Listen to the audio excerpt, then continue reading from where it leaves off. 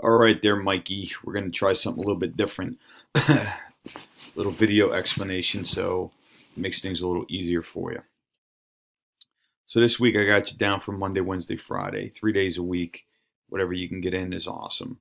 So as you can see, Monday is very familiar. Squat snatch every minute on a minute for 6 minutes.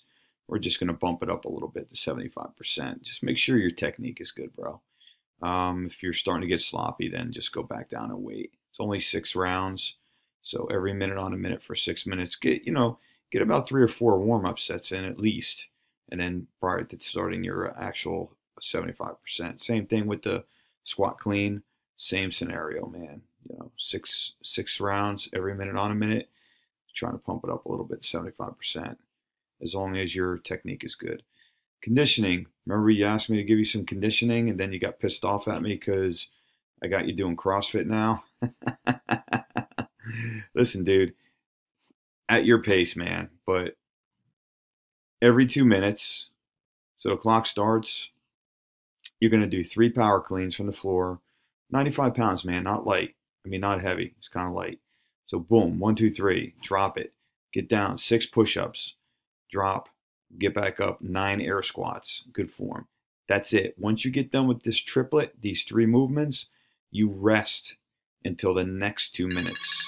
So, for example, if you get this done, 3 power cleans, 6 push-ups, 9 air squats, let's just say that's done in 30 seconds, 45 seconds, whatever. You get the rest, whatever time's left on a 2-minute clock, and then you do it again 5 times. So every 2 minutes on the top of 2 minutes. Wednesday, split jerk, which is going a little heavier, 75%, a little heavier than last time if you got to it. Every minute on a minute for 6 minutes. Remember, get your warm-up sets in first. You always start off in an empty bar, blah, blah, blah. Strength, front squat, back squat. Just changing the reps a little bit. We're going a little bit heavier, okay? Accessory work, the glute ham sit-ups, 3 by 8 to 10 reps. Back extensions, 3 by 8 to 10 reps. God. All right, sorry about that. So then we're going into Friday. We're going to go power snatch from the knee. Work up to a heavy 1 rep max, okay, with good form. Power snatch from the knee instead of power clean from the knee last week.